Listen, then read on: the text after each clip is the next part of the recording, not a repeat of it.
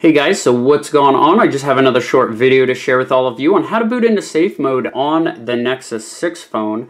Now I'm running Android Marshmallow 6.0 right now, and why you would want to do this, guys, is it's another method for troubleshooting fast battery drain, third-party apps that may be crashing on you, or maybe you're experiencing random reboots. So if we take a look in my app drawer, I'm in normal mode right now and every app is enabled. So all you need to do here is press your power button until you get the power off dialog. Simply select and hold that and you will get this notification.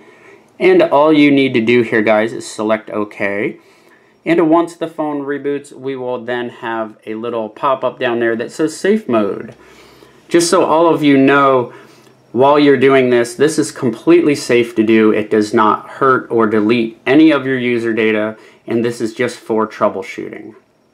Okay guys, so we are getting booted back up to safe mode. So there down at the bottom, it will show you that you are in safe mode.